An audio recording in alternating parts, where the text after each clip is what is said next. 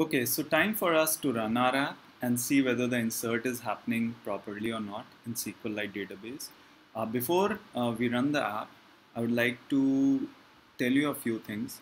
So in the main activity class, for now, just comment out the code which is using the cursor to fetch the data, because for now we are going to test the insert part.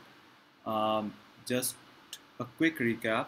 So how the insert will work is when the button will be clicked, when the submit button will be clicked, then the async task class will be called, and in the do in background method the insert will happen, and then we'll see in on post execute what ID has got inserted. Okay, so we are all set. Let's enter some data now. So name Ankur, email looks cool, right? The interface is really nice. So once I'll run the app, then what we need to observe is the log messages here.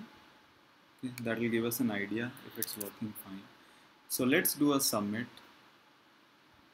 Looks cool.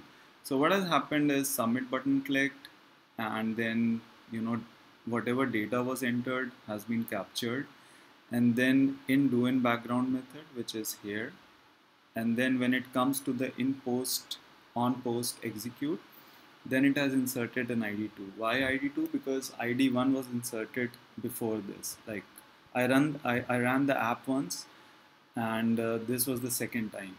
So looks like we have got data in our SQLite database. So this code is available on GitHub. This app is available. So go ahead, try it out and play around with it. See how the insert is working, how you can refactor the code, make it better and stuff like that. Okay, all the best. Thanks.